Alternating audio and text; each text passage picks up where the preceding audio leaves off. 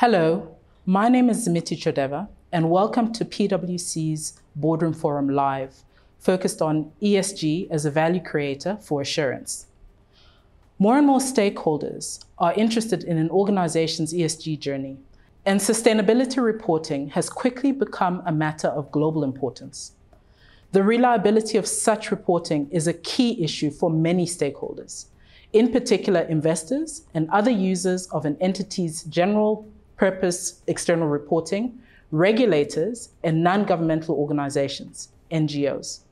Stakeholders are increasingly demanding assurance on sustainability reporting, and mandatory assurance requirements have been promulgated or proposed across many jurisdictions.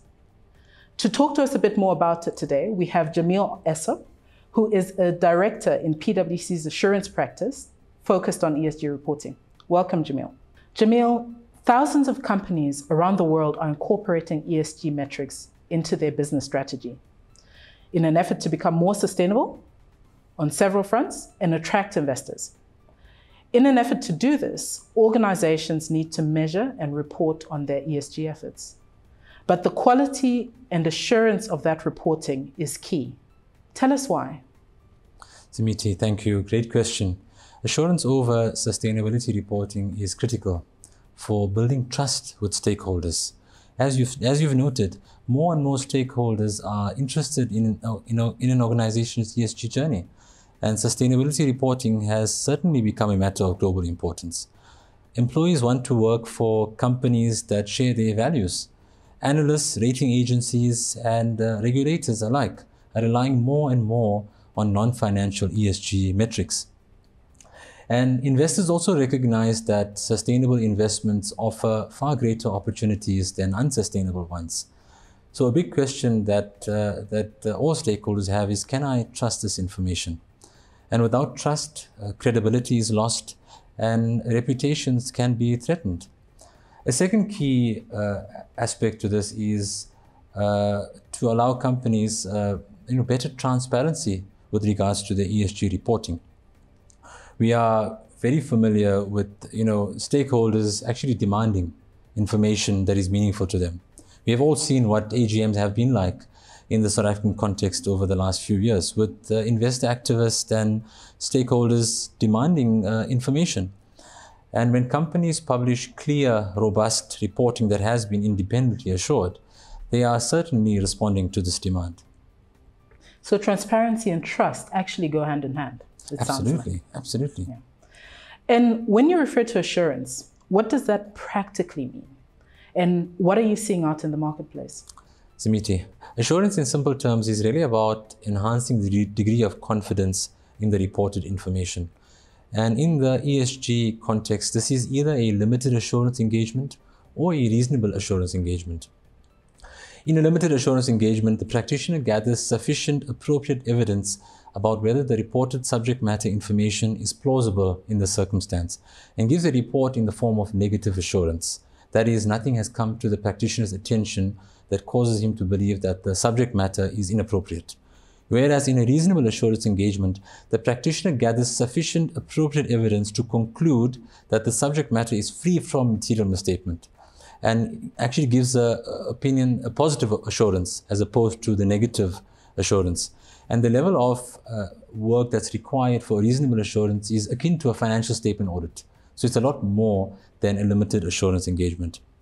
In the South African context, most companies have actually really had limited assurance on certain of their key performance indicators.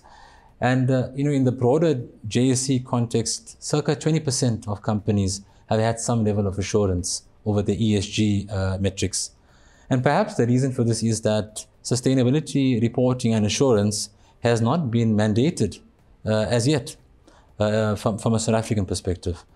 We've seen on the global platform that the US Securities Exchange Commission, as well as the European Financial Reporting Advisory Group, having mandated assurance requirements for certain companies that will have to comply with that regulation, and starting with limited assurance as early as 2024.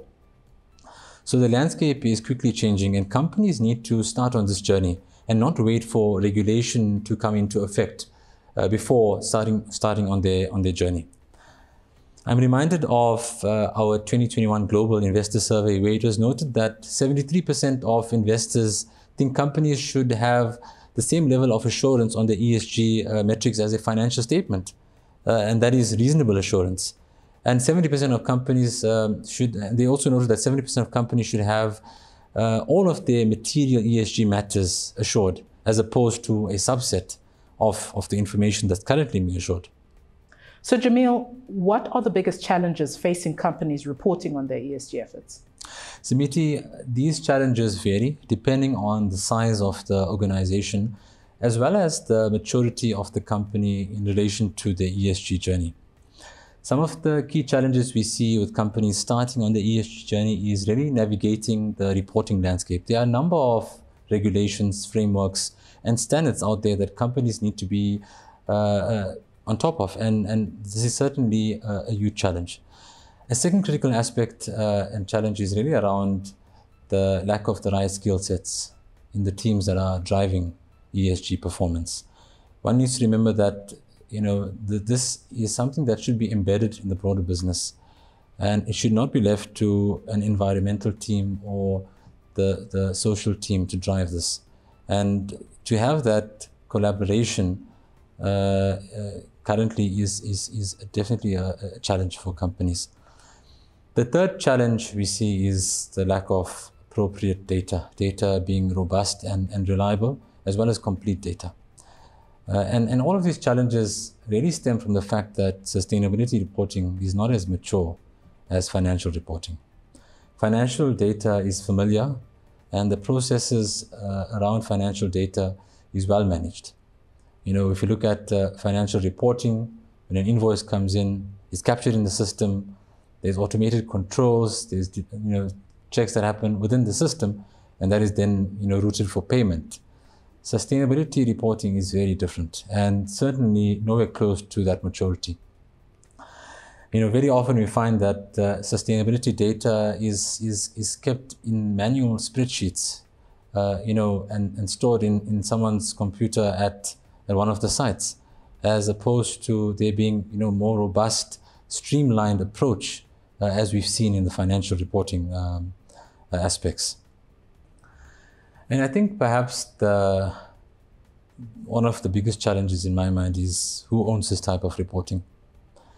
If we look at financial reporting, this is in the accounting team within the helm of the chief financial officer. Very often when we out at clients, we note that there's no clear ownership of sustainability reporting.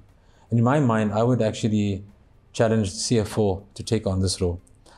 And the reason for that is because the CFO has a prominent role in the organization, and very often has the ear of key committees of the board, be it the audit committee or social and ethics committee.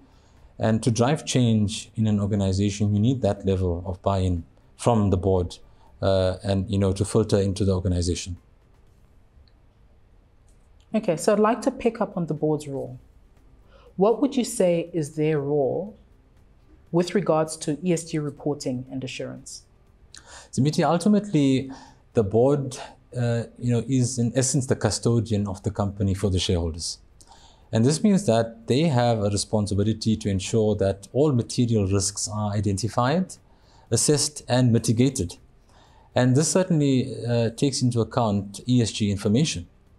The board should also challenge management to critically think about strategic alternatives and opportunities with regards to ESG matters.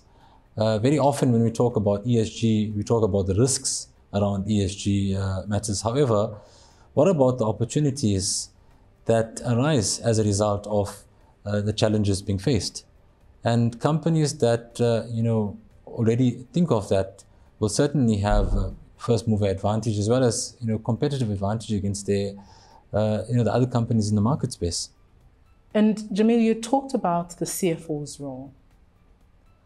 What should be top of mind in the CFOs or for CFOs in the current landscape?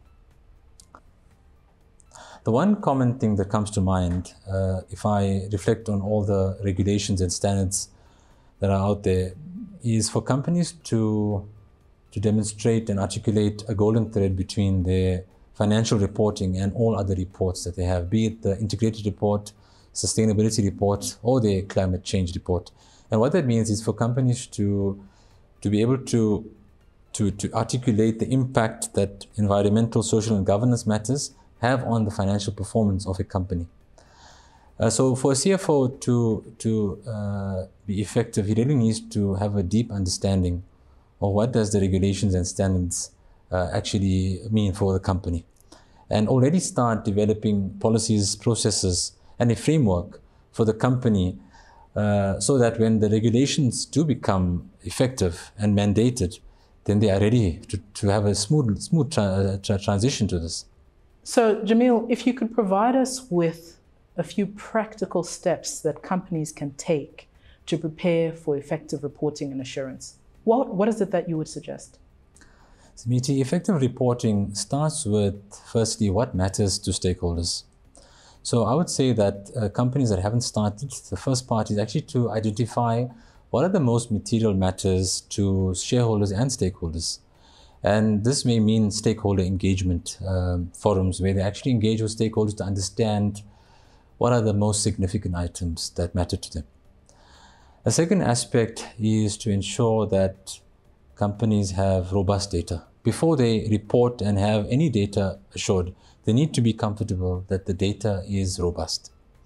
And to remember also that it's not as simple as keeping track of invoices. The third critical aspect is to have the right team and skill sets supporting the ESG function, and to also remember that this is a cross-function effort. Is not really meant to sit in one team. It actually should be embedded in the broader organization. So that's quite critical in getting traction, because that's where the information comes from. A fourth aspect, I would say, is to identify the gaps in the processes. Once you understood what's required, to take stock as to what's missing, and to have a plan as to how you're going to actually navigate that, and to be transparent with your stakeholders on what your plan is. And perhaps prior to any assurance, be it limited or reasonable, the company should engage an assurance practitioner to do a readiness review. So to get an independent view on whether you are ready for assurance or not. And the company should lastly remember that all of this doesn't happen overnight. It's a journey, and it'll take time, but progress on that journey is critical. Speaking of time, Jamil, thank you very much for giving us your time to actually speak through some of these. We look forward to hearing more of you in the market. Thank you. Thank you.